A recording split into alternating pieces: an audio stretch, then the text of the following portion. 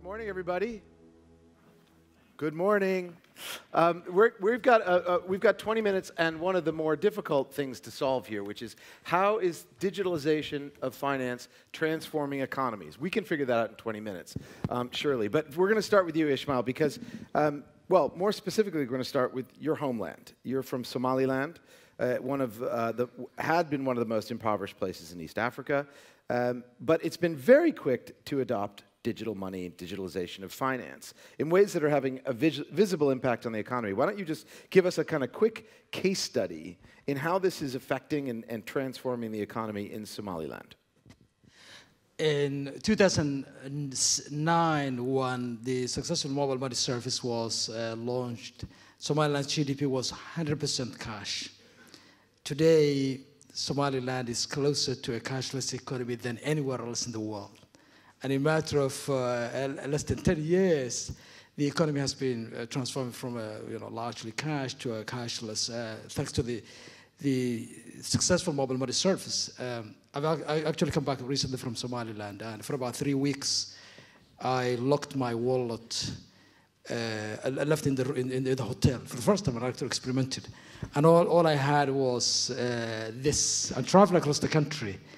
And so for about 3 weeks, I did not touch cash. And you can actually find in Somaliland people who have not touched cash for months, because it's the mobile money service is free locally, free for the businesses, free for individuals, and therefore nobody likes to touch cash. Actually, the small business discourage cash, because with mobile money, they can actually, at the end of the day, buy goods and services from wholesalers, other shops, and so on. So they don't have to go to anywhere to. So what has that done for the economy, though? Is that reduced corruption? Has it helped small businesses? What has it actually visibly done? So let's start with the individuals. The huge benefit. Many of these were saving cash literally under the mattress before. And actually, Somaliland economy is largely dollarized. But when somebody converts an equivalent of $100 to local currency because of inflation, you needed like a wheelbarrow to move $100 equivalent of money. So for individuals, it's a huge benefit.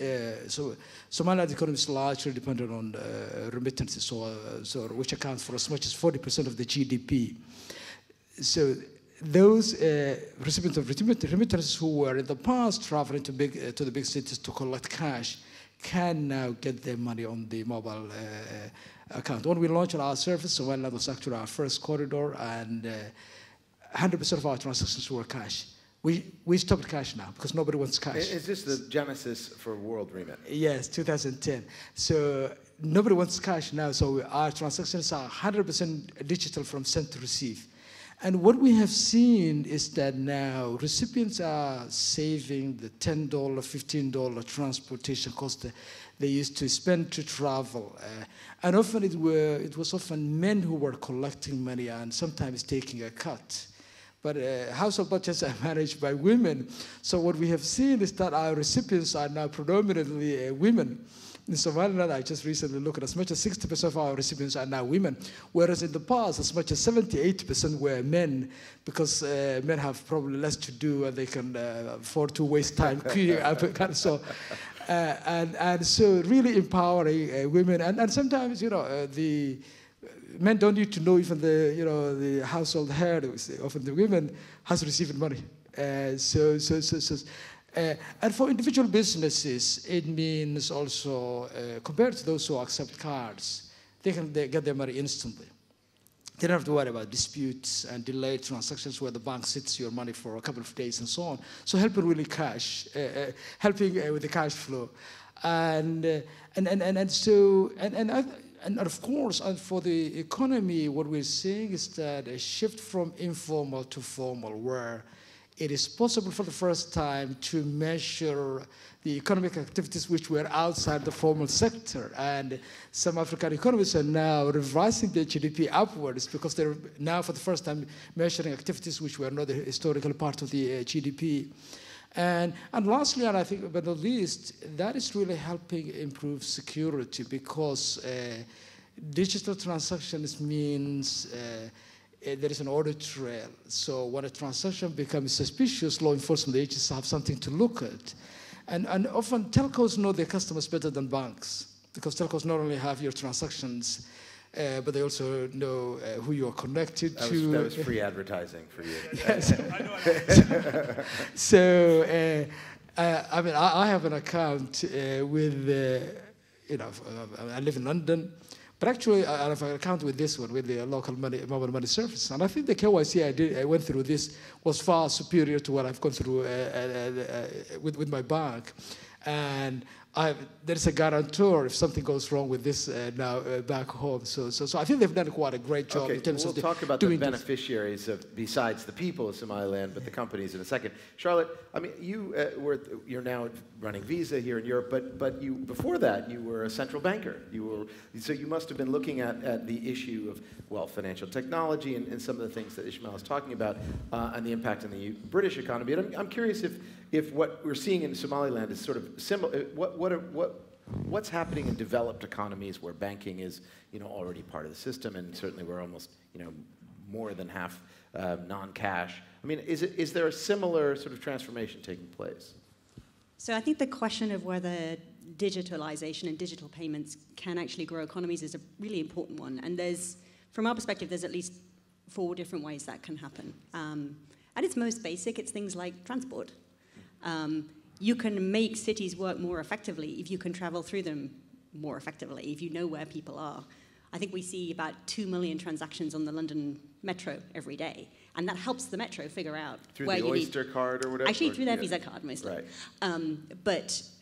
But enabling cities to work more effectively as you see more urbanization, which we're going to see over the next few years, that's a powerful lever. If anyone from the Paris Metro is listening. I hope they are. I think the second element is around small business. And so the great fear of digitalization is exclusion. And that there are these major digital players that will do damage to local communities, local main streets, local villages.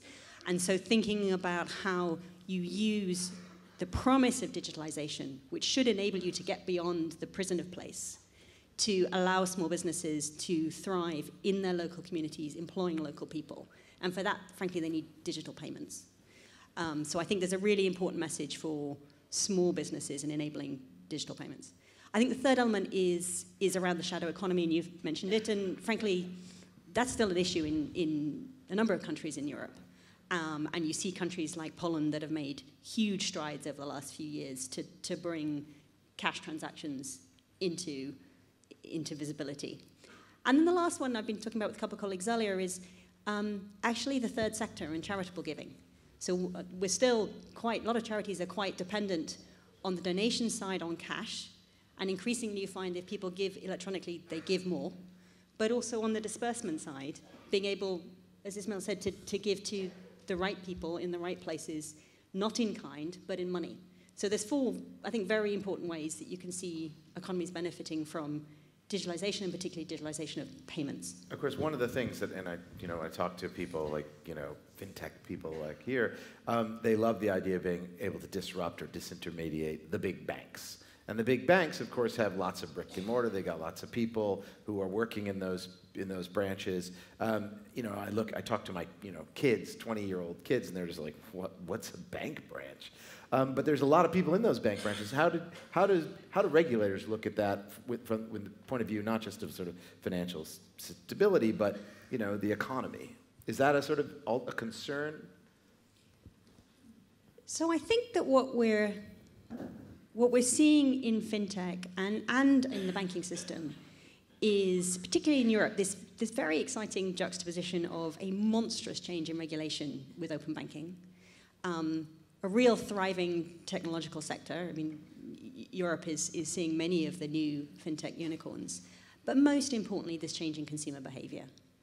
And for banks and for fintech, who in the end are trying to enable a better consumer experience, providing along the dimensions of things that really matter to consumers will enable banks and fintech to thrive. And the things that I think matter are people feeling in control of their financial life, knowing where they're spending their money and how to manage it.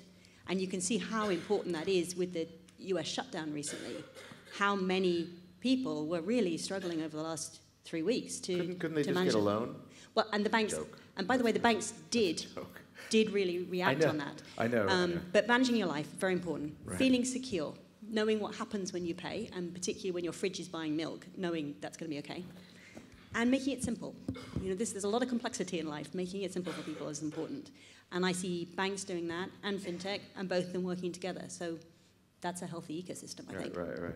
Paul, why would I trust a telephone company with my money? Well, I think the first question is, why should you go to a bank to open a banking account? I know they're overseas. There's deposit protection. There's regulation. There's supervisors. There's all of that would be the reason I would go to a bank. Okay, but you know many person waking in the morning and just thinking, well, I need to go to a bank today because I like going to a bank. Nobody likes his bank. In fact, we did a survey in Europe last week, which we published last week, and we asked people, do you know your banker? 50% tell us, I don't even know my banker, I don't even know the name of my banker. Would you like not to go anymore to your banker? 50% say yes. And then we ask, do you think that your bank advice is made in the interest of your bank or for yourself? 90% of the European citizens believe that the advice given by the bank is only in the interest of the bank. I'm missing the remaining 10%, maybe bank employees. It's the only reason why they should answer so. So that's the question. Why you don't need anymore to go to a bank? Then the question is, why would you go to a telco? I think for two reasons. First one is that we are much better than banks to control and to develop a UX which is adapted to the new behavior of our customers. Because we know how to behave like with a mobile phone. That's the first reason. The second reason is the data. We know the customers.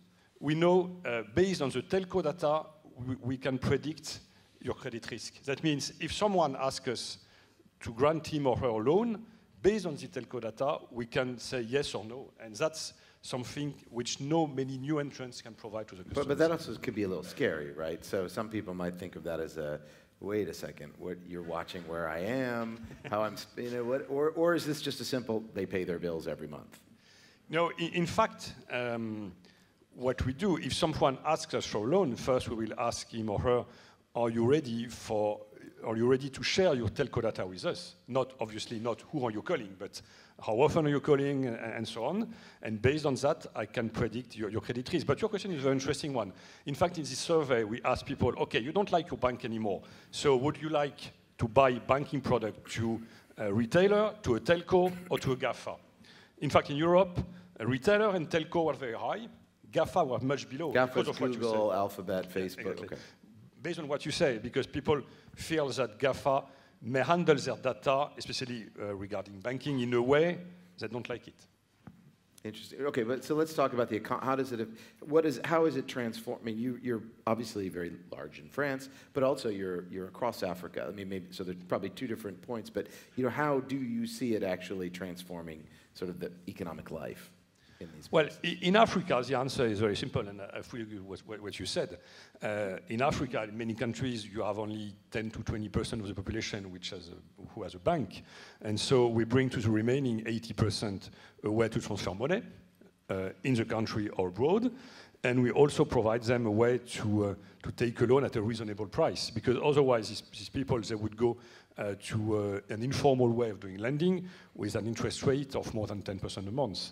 So by far, we're transforming the economy, and the discussion we often have with the central bank in these African countries, they believe that if we do our job properly, which is always a challenge in banking, we can obviously develop financial inclusion very rapidly. That's for Africa. For Europe, well, obviously everybody has a bank, but in Europe we can contribute to sort of commoditization of the banking product, of the banking relationship.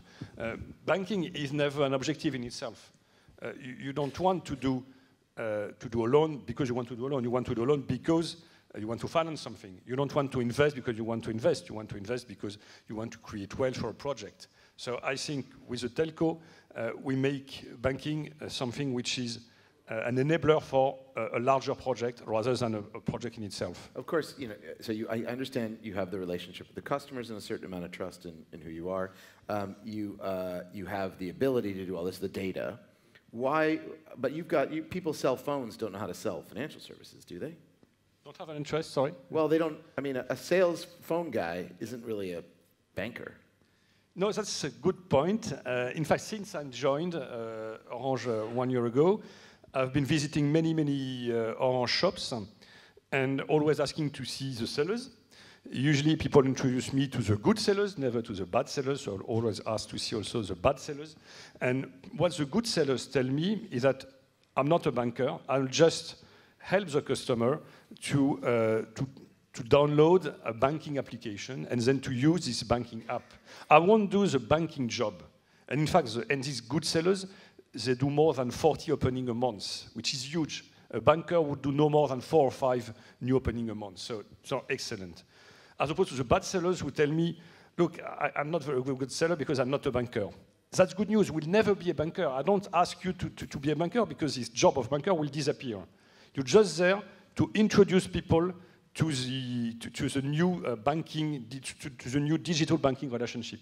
We don't. The banker, in fact, is a customer now. Banker is mature enough to be his own banker. Last night, Apple had its results, and one of the things it decided to do was break out more information regarding the profitability of services. Why aren't they going to eat every telco's lunch? Well, it's. I haven't seen this information from Apple. It's very interesting. Well, just think the handset provider, well, in this case, Apple, which people seem to trust quite a bit. Tim Cook has made a real point of saying, we're not going to take your data. Right. Right. In fact, we share with Apple the principles that we don't want to share the data, that we want to be extremely, to have very high requirement in terms of what do we do with the data. So far, Apple is more positioned on the payment side. And what's very interesting in the relationship we have with Apple is that we'll be launching in France, in Spain, in several European countries, we'll be launching the financing of handset. Because mobile handsets are more and more expensive. In fact, I think the main difference between a new handset and the previous one is the price. But it's more and more expensive. So people need to finance that. And that's why we're quite close with Apple, because they feel that we need to provide easy solution to finance handsets. And you just do it through your own bank, so you don't have to go through some third-party provider. Exactly. And based on the telco behavior of the client, we know if we can finance him or her to buy a new handset. Where does Visa fit into this? I always find, like, I sort of think of you as this sort of the firmament, this sort of thing that's everywhere. It's behind everybody's business. But I mean, how do you position yourselves in this whole disruptive but exciting space? I think there's really interesting elements that are happening. One is, of course, we're truly global, and I do find that an immense privilege and responsibility. We're also the 7th most recognized consumer brand in the world, which is interesting for a company that has no relationships with direct relationships with consumers. That's through our partners. But I think on aspects of, with that brand, giving people confidence that wherever they go in the world, they can pay, and they can pay securely, and increasingly securely with things like tokenization, which is what sits underneath Apple Pay to make it particularly secure. That they know it's simple and they know how it works, and they know what happens if a payment goes wrong. So if you buy something and it doesn't work or you don't know how to fix it, there's a whole set of 60-year-old rules that figure out how to send that back. So that promise, I think, is very important in a world that is being very disrupted. Yeah. And we continue to invest in all of that, in the security, incredibly important aspects as the world changes, and also enabling our clients to give a better consumer experience. I talked about helping people feel in control of their financial life. We're providing the APIs that allow you to do things like say, I'm going to this particular country, I'm going to turn my card on for that, but turn it off when I come back. Or I don't want my daughter to spend more than, I've got a teenage daughter, spend more than £50 a week in this particular store. So enabling that control off our APIs, I think, is an increasingly important thing that you'll see. Right. Go ahead, Ismail. I think let me come to this point. I think which is connected to why customers are trusting telcos, I think the relationship between the card schemes or the way card schemes are set up on the bank is a relic of the past, and I think particularly the way banks manage that relationship is stifling innovation. I remember one of the biggest challenges we had when we launched was the deferred kind of settlement schemes that banks impose on you when you're a small business and say that you cannot get your money 5 days sometimes. In our case, actually, at some point we had what we call, I think, 2 weeks of deferred settlement, which means we were offering customers, to receive the money quickly, but the card money was arriving sometimes 14 days later. Compare that to what is happening in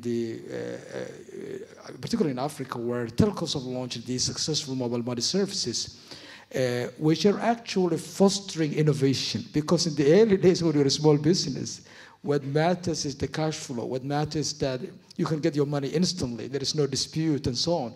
Why should a small business in Paris or London, which accepted money, cannot get that money on their account instantly? We have the technology.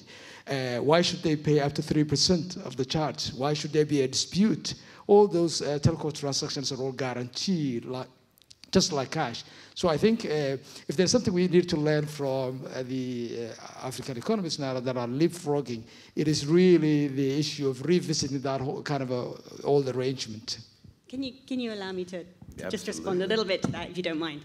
At the heart of the schemes, and as a former economist at least, we are an open network. And that promises to the world 2 very important externalities, one of which is wholly related to innovation.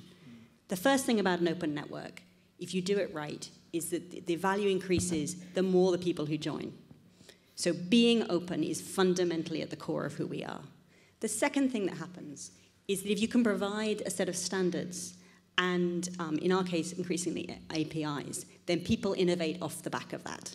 So actually, open networks do create very strong positive indirect externalities, and we see that all the time.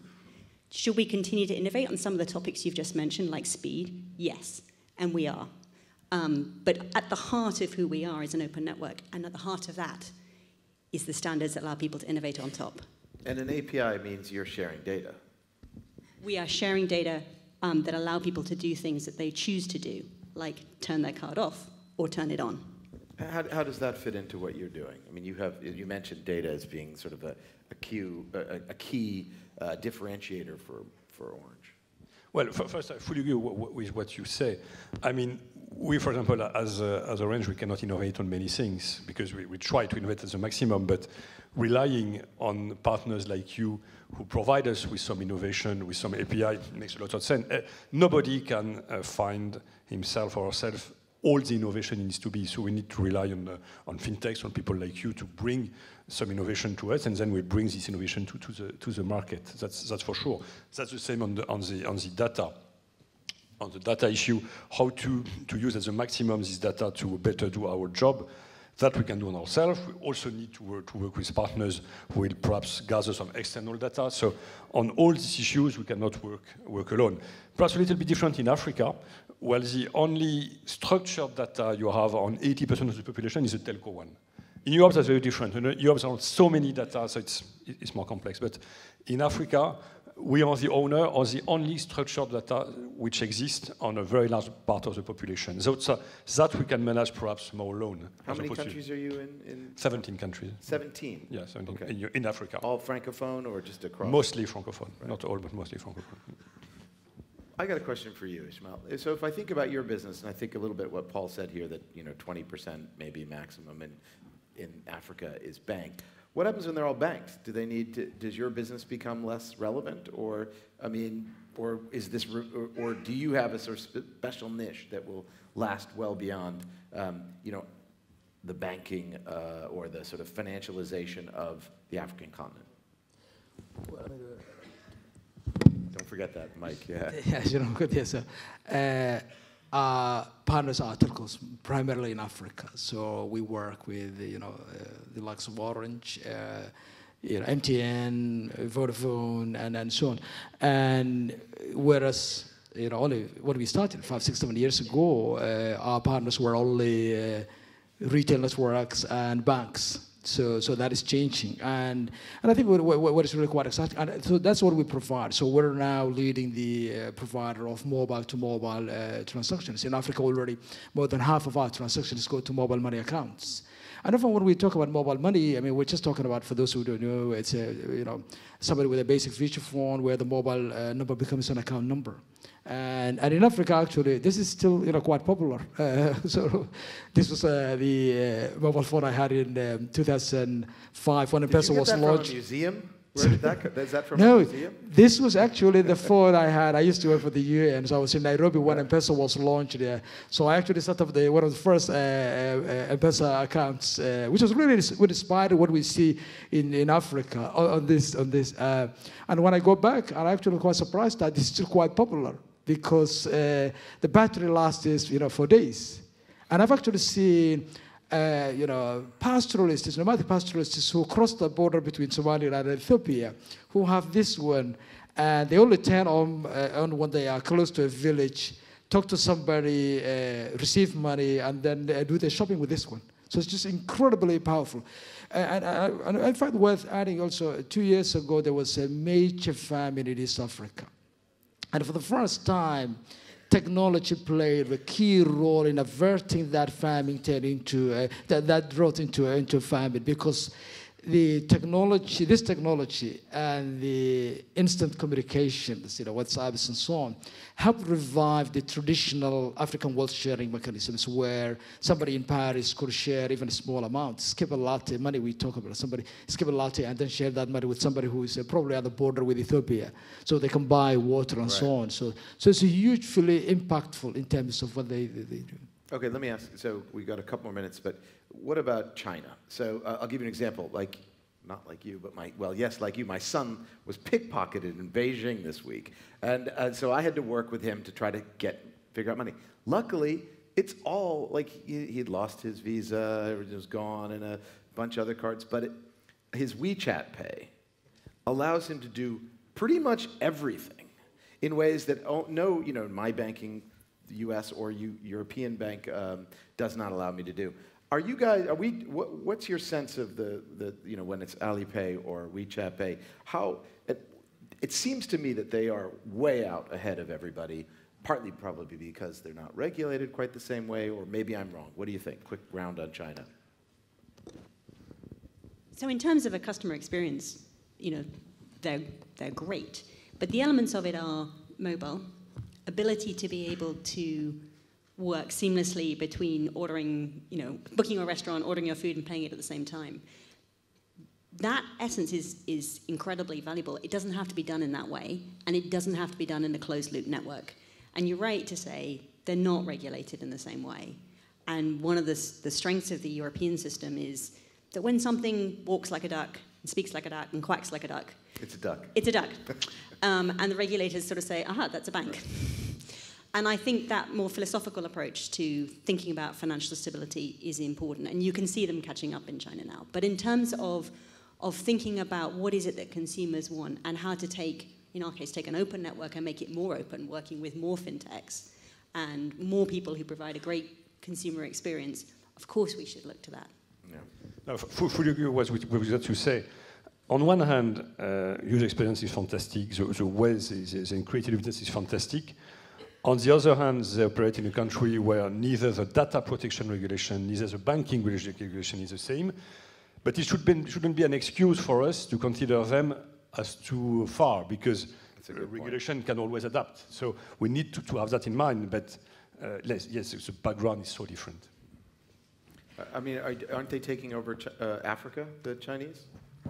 That's the sort of conventional wisdom. Yes. I think the digitalization in Africa is also helping Africans to trade, particularly with China. Yeah, so I mean, we send money to about 47 countries in Africa, and almost all of them, China is their primary kind of main trading partner. So, of course, with digitalization in China and Africa means that doing trade would become easier. So there would be less cash in terms of businesses trying to import goods from China. And yeah, for the first time we're seeing both in China and in Africa businesses that prefer digital transactions. You know? So China, some businesses will say that they don't accept cash, kind of so. And that's the advantage of these new mobile money technologies. Yeah. Last question for you, Ismail, just because I gave you the first one, I'll give you the last one. But you two guys are big companies, Visa, Orange, you're a startup. What's your plan? In 5 years, will you be part of one of these fine companies, or will you be buying one of them? Probably buy it. No, we might not need to buy it. I think what we see now is really the power of network partnerships, you know. So the partnerships we're building with a lot of different players, because we send money to more than 140 countries, and we're licensed or kind of send money from, you know, all the 50 US states, and we send remittances from about 50 countries. And I think we're still growing, you know, and helping a lot of customers move from traditional cash-based remittance to digital. And we can't do that on our own, obviously. So we have across the world, you know, in Africa, Asia, Latin America, and also in Europe, setting up partnerships that can help us to reach more customers. Okay, nice way to not answer my question, but that's good. Thank you. Please give my panel a fabulous applause. Thank you, guys.